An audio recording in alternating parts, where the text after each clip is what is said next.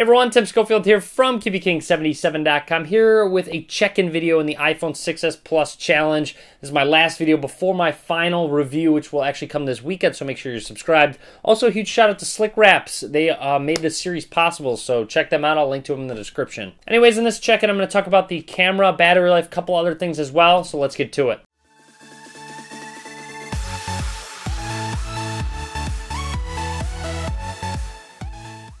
Okay, jumping right into it, let's get into the camera. So here's the software right here. Take a quick picture. The shutter speed's very quick. Opening the camera is very quick. And the interface is pretty easy. So you can just kind of swipe down to switch between the different modes. You'll see video, you have slow-mo, and time-lapse as well. And then when we go to photo on the left here, you can switch to the front-facing camera, take a timer. Right here is live photos, and then HDR mode and flash. Up in the upper right-hand corner, you have some filters as well. I'm not one to use filters at all. Now, let's talk about live photos. So essentially what it is, if I took a picture of, let's say, my hand, and you'll see I'm moving my fingers, what it's going to do is it's going to capture a little bit of it, the audio and video, along with that picture I took. Now, to show you that, here is that picture. You use 3D touch and push in, and you'll see it kind of shows a little GIF of basically what happened with audio. Now, to me, I honestly don't really see a point of live photos. It's a little extra space, probably about double the amount of a normal picture, so I pretty much never have it on. Now, let's go down to video, and here's an example. In my last video, I talked about how there's no quick shortcut to settings, and this is a perfect example of why it's so cumbersome. You'll see you have 60 frames per second. You could switch to 30 frames per second, but if you want to do that on the fly, or if you want to switch to 4K on the fly, you have to back out of the specific app, go into settings, go ahead and scroll down and find the actual photos and camera settings, and in here is actually where you see those settings. If you want the grid, here's the video recording. Like I said, you could switch to 4K, to 30 frames per second, or 720p. It's honestly really cumbersome and annoying. When it comes to the pictures that 12 megapixel camera takes, it is top 3 out there. It takes very good pictures, no matter what lighting situation you're in.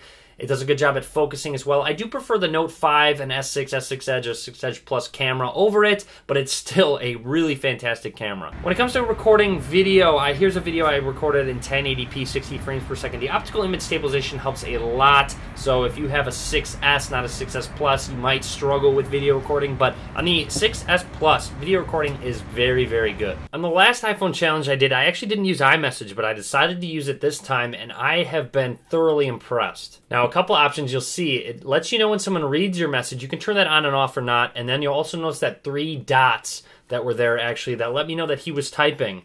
You'll see I'm just going to send him a random message, and it'll say probably pretty soon that he read it and then he's typing. Now, with iMessage, you are sending it over the data network, so Wi-Fi, LTE, etc., as opposed to the cell network. The bubbles turn blue when using iMessage. Now they're green when sending it over the cell network, which gives you an option to do so if it fails over your data network. Now you don't have to use iMessage if you have the device if you don't want to. You have send read receipts and send as SMS if it fails over iMessage. Now that being said, I can't really show you the best part about it, and honestly, the best part about it is that you can use any cross-compatible device such as an iPad or a MacBook. Now I don't have either of those, so I can't really test it, but I really wish my phone would have that, and this is one of the biggest features of iMessage.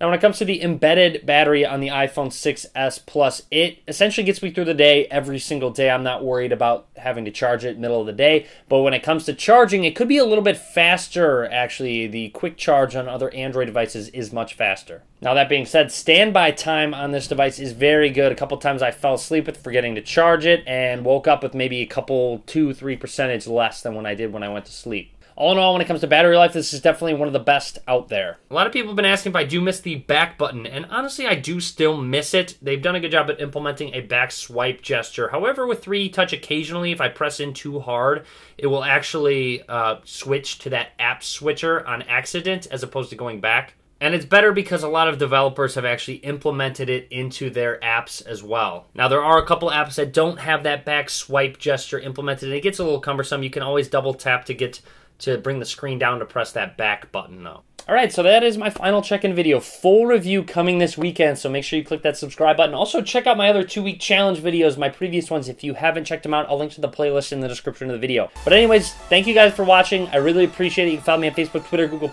All links in the description of the video below. As always, guys, thank you very much for watching.